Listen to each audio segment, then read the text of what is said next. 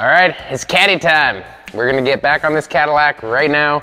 I'm gonna go pick up the new frame for it. I say new frame, it's pretty old. Kristina, before she was dating me, one of her ex-boyfriends actually painted this frame. She did all the cleanup on it and they were kind of working on it together. This is a long, long time ago, like over a dozen years ago. Anyway, we're gonna go pick up a gold chassis for this car. She had a second chassis. It's sitting at my parents' farm storage right now. So I was gonna go pick up Rick if he's around. If not, whatever, I'll do it. I just wanna see what's there. Like, there's tons of parts in storage that I don't even really know. I know there's driveline stuff and other things that we're probably not using because I'm gonna go small block in this car. I do wanna get the other chassis here since it's already painted, it's already clean. We can basically pop the body off of this one, put it on the new chassis once the chassis is figured out. That's the other thing I want to do, is I want the chassis here. I'm just going to park it underneath it or right beside it or whatever so that we can build the chassis with hydraulics in it and get everything set up correctly without the body in the way, right? With this chassis and body together, we'll be able to look and measure and, you know, figure out all those critical things that we have to do to the new chassis to make sure that it drops as far as it has to drop. This is not one of those cars where, you know, you install air ride or hydraulics in it and it goes as low as it goes and that's as far as it goes. No. This must absolutely touch the rocker to the ground. That is the whole point, and that is non-negotiable. So as much cutting or as much modifying, hopefully not too much, but as much cutting or as much modifying as I need to do to make sure that rocker touches all the way to the ground. That's what's gonna happen, 100%. So I've already ordered some hydraulic cylinders and some cups and some springs. A friend of mine has a couple of pumps that he said that would be perfect for this car. He's been holding on to them for a really long time. Anyway, so Adam's gonna hook us up with those. Eventually, we'll figure that out.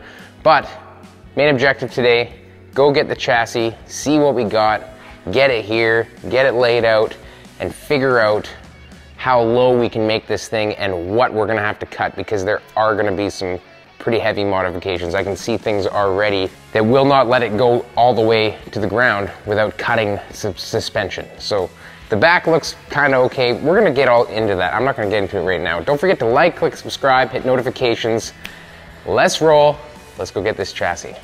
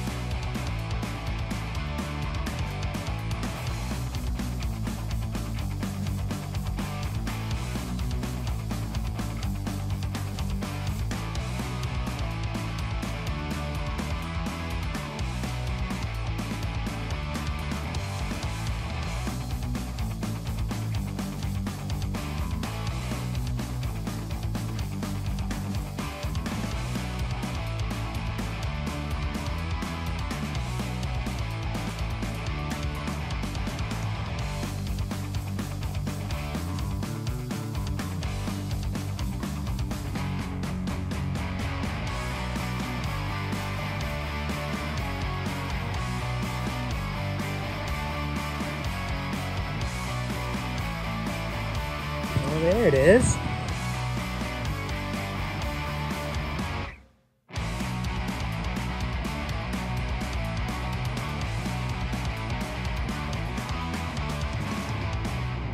Little birdie's made a nest right in the headlight bucket. Yeah, I think you're probably right. Just rip this wall down and pick it with the Bobcat and jam it on the trailer.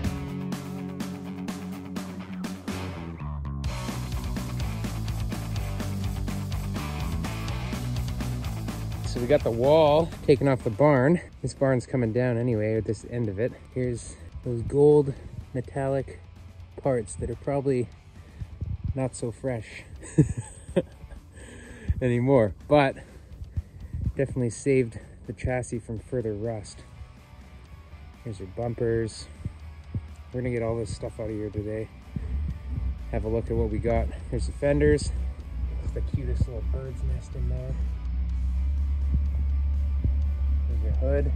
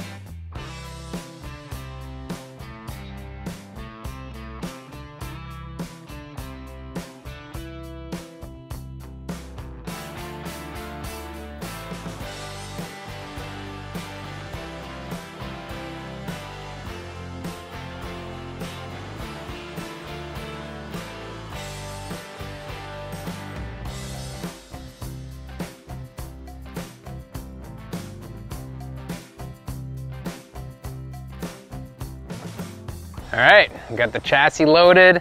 Got most of the parts for the chassis in the back of the truck. Figure since I'm here, might as well give you guys a little tour of the family farm. Kristina and I lived here for a little while beside the shop in an RV.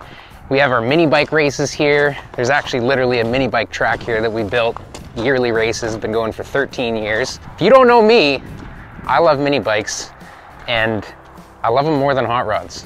Like if I was stuck on a desert island and I could have a hot rod or a mini bike, no brainer. Anyway, let's flip the camera and I'm gonna show you.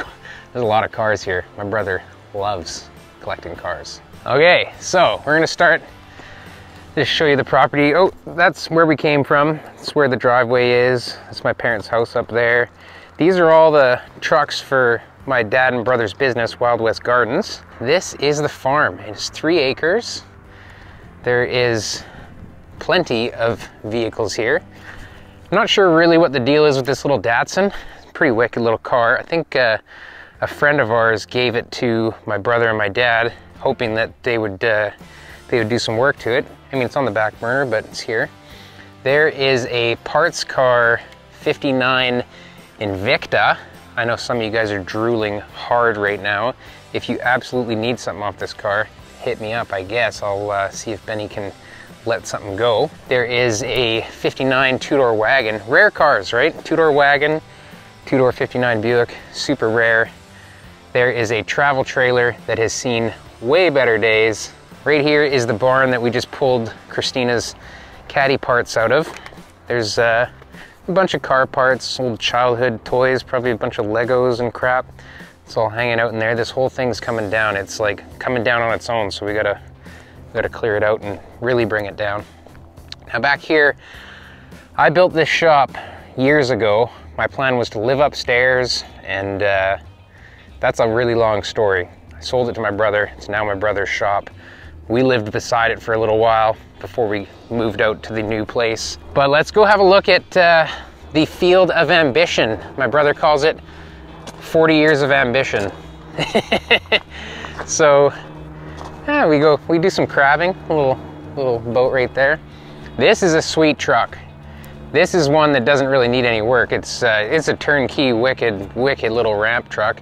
Pulled this off the island from a body shop. Works awesome. We just love that thing. Doesn't get used very much. This is my dad's square body.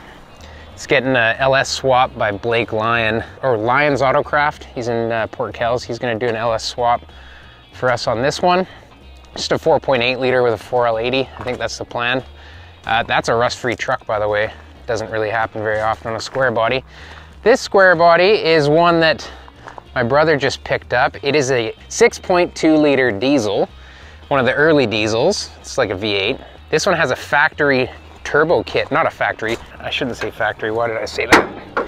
It has a turbo on it that was installed back in the day because these things are super gutless. Get this thing, oh. Well, there's no motor in it anymore. I didn't realize that he pulled that. And a little camping trailer junk. Here's a parts car for our buddy's Corvair.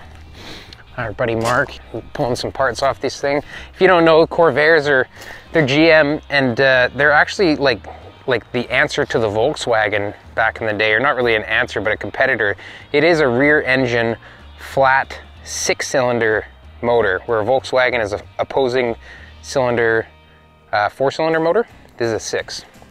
So people put Corvair motors in Volkswagens because they're kind of set up that way. They got a transaxle. Here's a little Buick G-body. Here is the, oh, okay, oh my goodness. Okay, sorry, that brown square body, that's the diesel. The one up there is a new one. I don't know anything about it. Here is a pretty cool Hudson. I know it looks decrepit, but this is a special car. These are the cars that started NASCAR. Not particularly this 4-door or whatever, but this thing has the NASCAR motor in it. Twin carb, flat 6, high performance. For 1950 or 52 or whatever this Hudson is, that's pretty crazy. I mean, it's a super heavy, ridiculous car, so they need some power. Here's a 59 Pontiac 2-door. Hello, super cool car. I mean, what more do you want? Like 59's the year, right? Check this thing out. The double fins on the back. Can you imagine that thing just slammed? We picked that up from our friend in Kamloops there. Just a sweet little car. It's supposed to run and everything, but it definitely needs tons of work, obviously. It's got some rust issues. This right here is a, what is this, 50, is it a 58?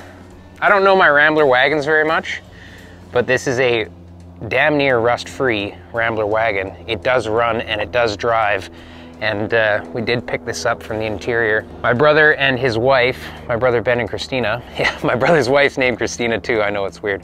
They love Disneyland, and this is one of the cars that they have in Disneyland. So that's why they bought it, they love it. Here is the diesel I was talking about. This is a 6.2 liter diesel that I think has the motor still in it. Let me see if we pop this thing. Ah, no, he's got it closed up. I won't pop it. Just picture it in your mind. Here we've got, what is this, a Packard? Is this a Packard? Yeah. Pretty clean car, straight 8 car, 2-door as well. The parts car that we saw, that 59 Buick, this is the one that my brother really wants to keep. This is a 59 Buick. I believe they call it a 425 Electra. I've only seen 4-door Electras, but Electra's a package, and 425, I'm not sure what that means, but anyway, it's a special car, it's a special trim package, and it's more solid than the other one. He got the other one first and was gonna build it, but when this came up, this is the one, nailhead car. We got our friend's 52 Dodge over there. I'm not sure what year that is, 48 maybe. Here is another big body GM, 1960 Oldsmobile. Also a super tough car to find if you want one. Like, check this guy out. Here's another car. I think it's a, what is this thing? This is a Hudson, a 37 or 39. Is it a 39? I think this is a 39. Yep, 39. 39 Hudson, 4-door. My brother wants to do all kinds of crazy custom work to it. I'm not sure where he's gonna start. What's gonna be the first to go under the knife? My brother's got a couple of pretty cool running cars. They keep him busy when he wants to cruise, so maybe he doesn't have time to build all these. Well, this is where Kristina and I used to call home. Got a hot tub underneath there. We built this little pallet rack thing, some storage over there. This was a wonderful, cozy home for us for a few years while we were kind of figuring our shit out. But this is a wonderful place for the dogs to run. You can still see these are the dog lines right here, running back and forth, barking at the neighbors. So I'm gonna show you the mini bike track. I know it doesn't look like much now. We got plans for this year. Oh, this thing's double locked. Yeah, there we go.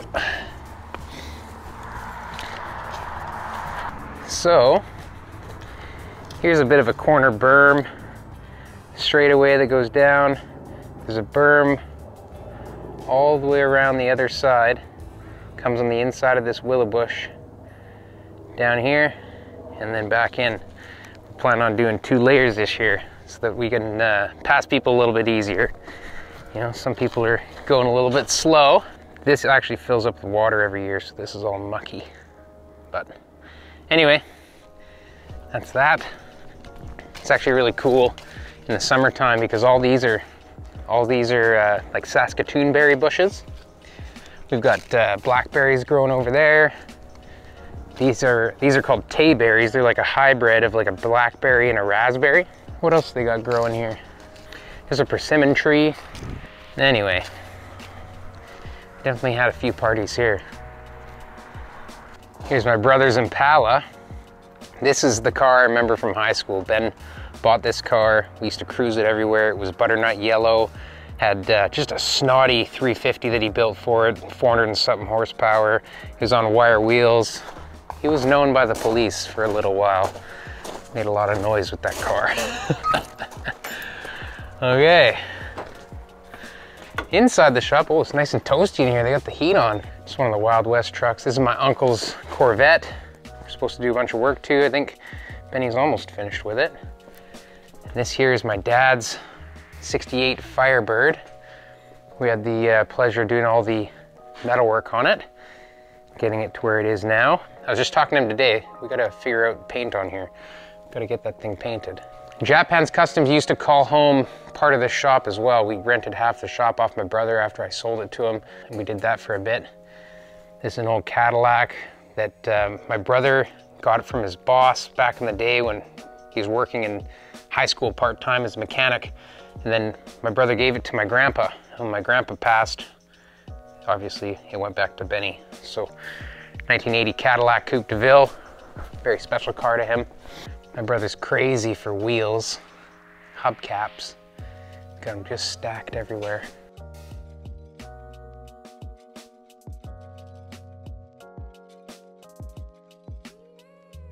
My uncle's had this Corvette since he was in high school. It's a 62 Corvette Stingray ragtop.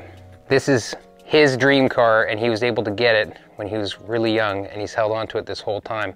I remember going over to his house and sitting in it when I was in the garage and just looking at it, and it was kind of like one of the first cars that I remember as someone in the family being into classic cars. Just a beautiful original paint, just such an original car.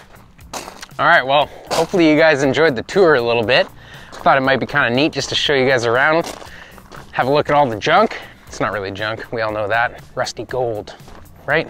But yeah, I think I'm gonna go head up there. I think my dad's making a little bit of lunch, so I don't really get to have lunch with him that often, so it's time to go have some nice lunch with the family, and then we're gonna head back home and see what we got, unload all this stuff. I think Rick's gonna be there to give us a hand. Maybe, maybe not. He got a little bit cold feet, so to speak, with the icy conditions this morning. No big deal. That's what we got Bobcats for. Make sure that you don't break your back. All right, go have some lunch.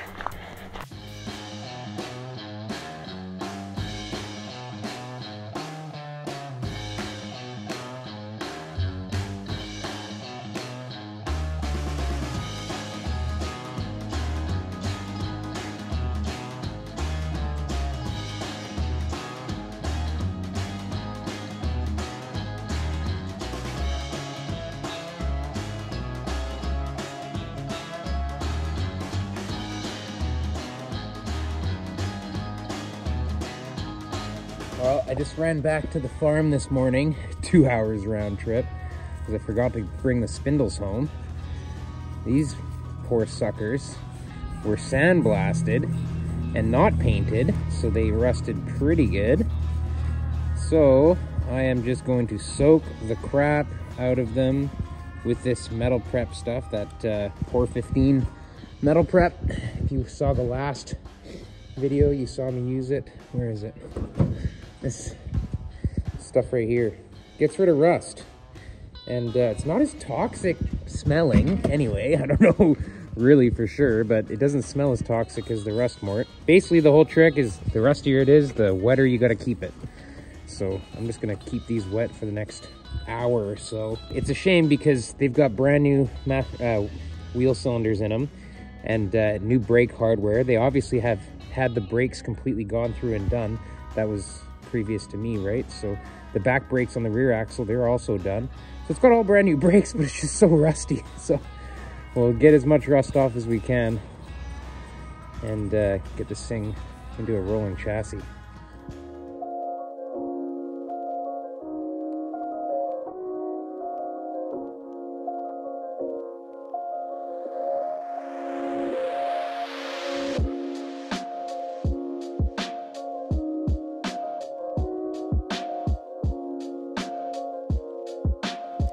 Okay, we got the whole frame on jack stands here. It looks pretty good. It survived pretty decent considering, you know, it was pretty neglected for a while, but paint looks okay. There's a little bit of paint discoloration here and there.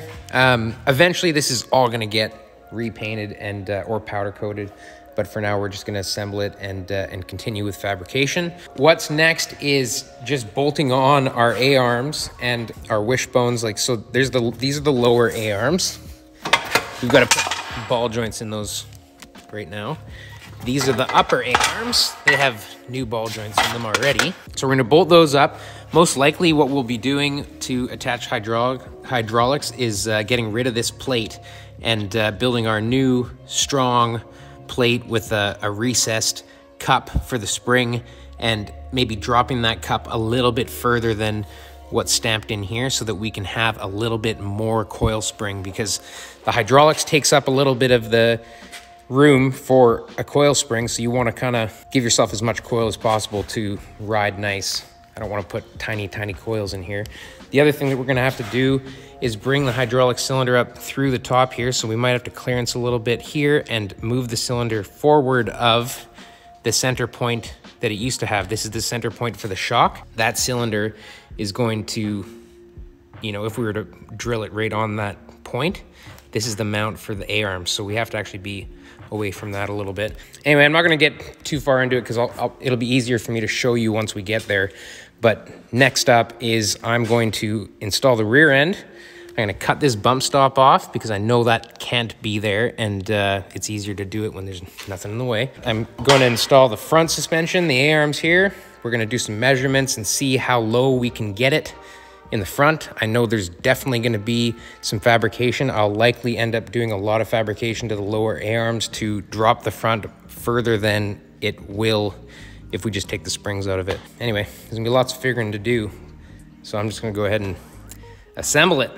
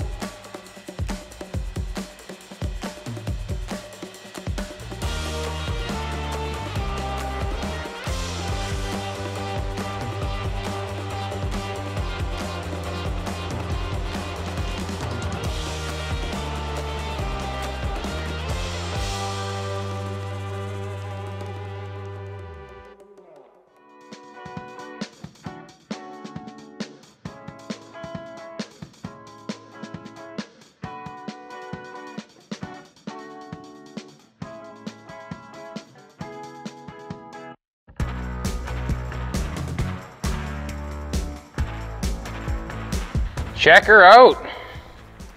I'd say it's looking pretty good. This is a cool looking frame. I haven't really spent a lot of time with an X frame, but this thing is freaking cool looking. Like just the shape of it.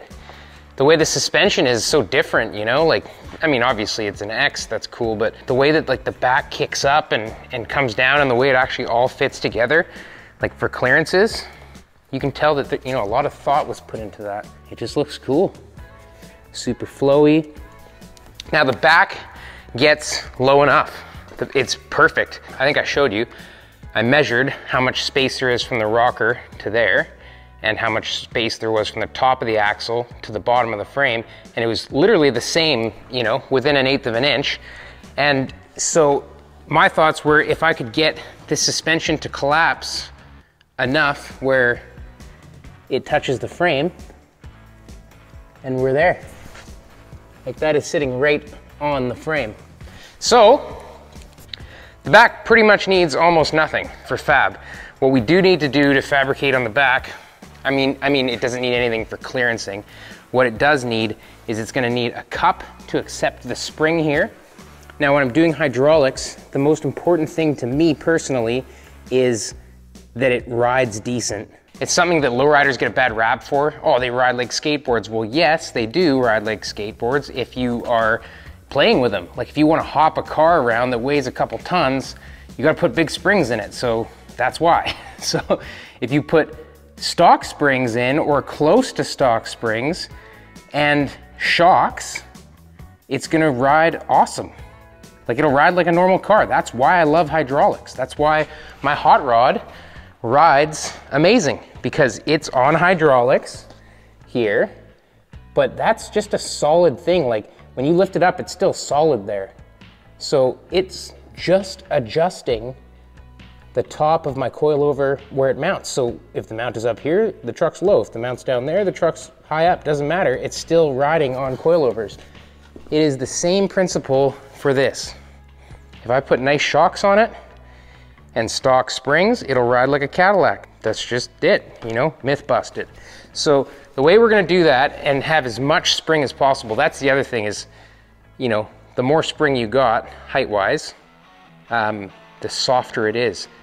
Now that's something that I didn't grasp right away. If you cut a spring in half, it's actually a stiffer spring.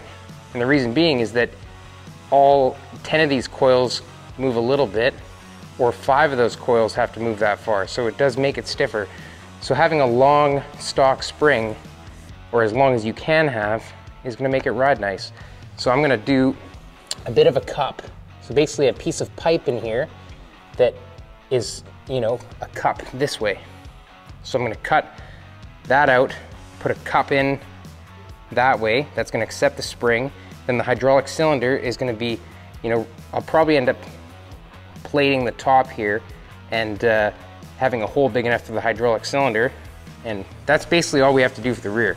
So relatively easy. This drive shaft actually looks like it has enough. It definitely has enough. It doesn't hit that. I don't know why the other one does.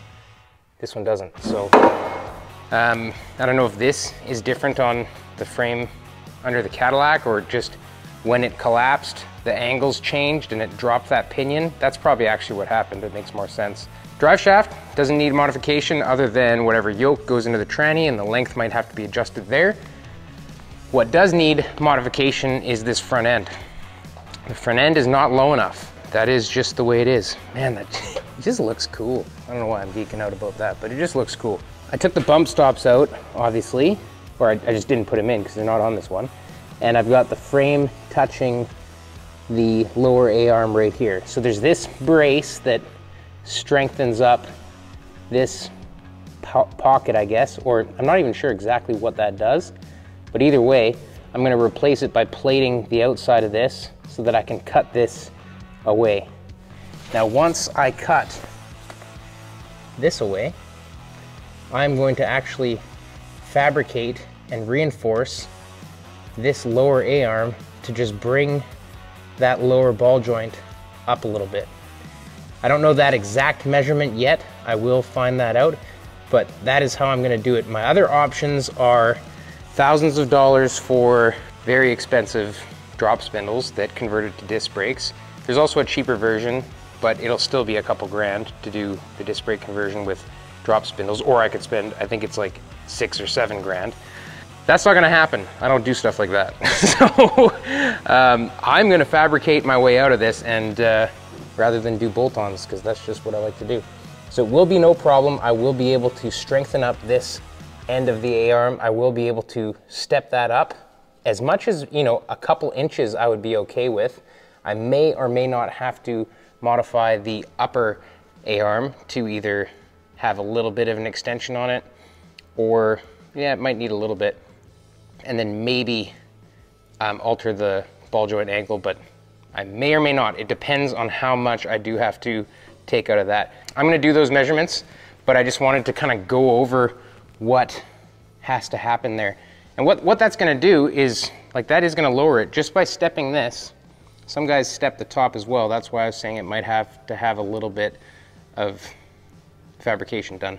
But just by stepping the bottom, it will lower it as much as you step it. So I think it's probably under 2 inches, like maybe 1.5 inches or so, maybe 1.25 inches. But other than that, I am so stoked that she's rolling. Like, it's rolling. Look at that. It's rolling. The brakes are all free. There is new brakes and everything. I know they were rusty, but I'll have to obviously check them all out. But at least we're rolling. The hydraulics are on their way.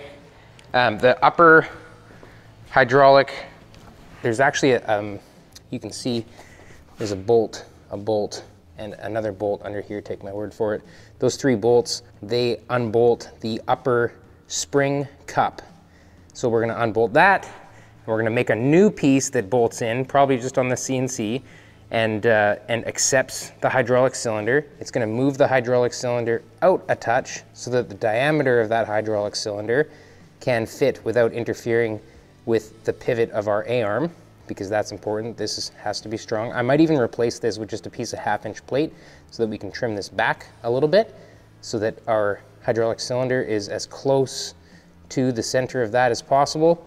And the lower A-arm itself, well, it's down now, but picture the coil pocket. I think I started telling you guys about it, but there's 3 hot rivets on each side of this C-channel A-arm. And so I'll drill those out, remove that coil pocket, and then build my own coil pocket that's probably a little bit stronger and accepts as much coil spring as possible, because I want, like I said, to have as long of coil springs as possible, as close to stock suspension as possible, so that I can have it ride really, really nice. That's just, I don't know, that's just something I like to do. I mean, I just want it to ride nice. And the other thing is that obviously that was the shock before, so now we can't run a shock or a stock shock location. We'll have to do outboard shocks. So I'll have to reinforce a spot on the A-arm to the frame and make a shock happen. It'll probably end up being on this side because I've got this little pocket of clearance. It'd be nice to put a stock shock in here. I mean, if I can fabricate it to use stock shocks, I think that would be kind of neat too, so that when you do go to replace them, you can just order stock parts. That's another thing with the drums and the brakes and all that kind of stuff. If we go to a, you know, multi-$1,000 kit, then all of a sudden you just can't go to Lordco or your local parts store to get brake pads and all that kind of stuff. You'll always be buying the super expensive stuff. So that's the way we're gonna tackle the front. Like I said, it's gotta get right down to the ground. Once that's figured out, we will swap the bodies on them and start fabricating the firewall and all that stuff. I mean, that's it for me for today, for now, on the Caddy video. We did what we said we would do. Got the chassis here, had a look, inventoried the parts. We kind of figured out where we're at, ordered some hydraulic cylinders, figured out what we're gonna do for suspension, or at least the first draft of what we're gonna do for suspension, how we're gonna tackle it. Back seems relatively easy, front seems, it's all just fabrication. We'll just think our way through it, take it a step at a time, try and keep it simple. But that will be the next video on the Cadillac, is once I get the hydraulic suspension in, we'll start cranking on it and modify it so that we can swap the bodies. Thanks for watching Make It Kustom, everybody. I'm Carl Fisher. Don't forget to like, click subscribe, hit notifications.